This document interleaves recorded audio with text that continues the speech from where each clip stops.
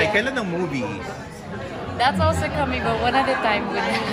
One at a time. I want to make sure that everything that I do, every project that's presented, I want to give my 100%.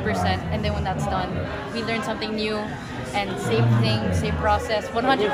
Get it done, then the next one. And yeah. Pero is it something that excites you? Since yun nga, yung parents mo are, di ba, mga artista, mga big screen movie stars. Of course it excites me because I used to watch them growing up, and even on the screen, it's like, wow.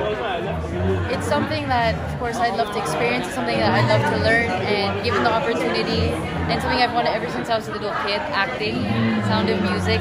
Now that it's here. Ayan, Sound of Music ka. Yeah. Ano mga genre ng film sa gusto mong gawin if ever? Lahat. As in, I really don't want to close my doors to anything. I don't want to pinpoint on certain things. I want to try everything. And from there, we'll see. Kasi I have so much to learn pa. Are you a good swimmer? Yes. Your mom was Dyesebel. Oh. I'm sure. What about Gen Z Dyesebel? Gen Z Dyesebel.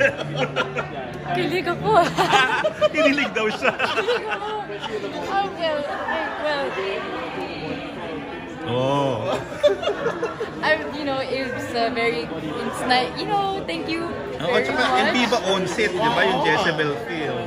Well, that has always been a dream role since I was little. Wow. And I've always wanted to be a mermaid at one point, because I mentioned this before. I thought that I was a mermaid, just like my mom, until I realized it didn't work. And growing up, especially in the beach and learning to swim and competing, of course, I was like, wow, it'd be so cool to be able to film and swim at the same time.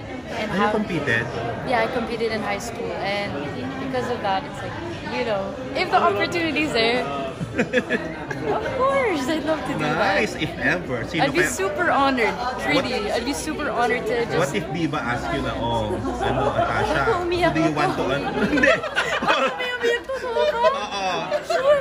Tapos mo umiyak, sabi sa'yo, who do you want to be paired with? Kung ikaw may say. Okay lang.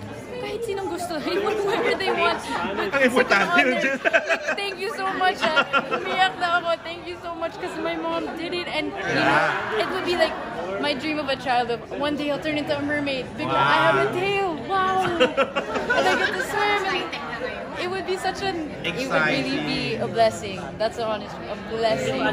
Really. But, one step at a time. Just continue taking it day by day.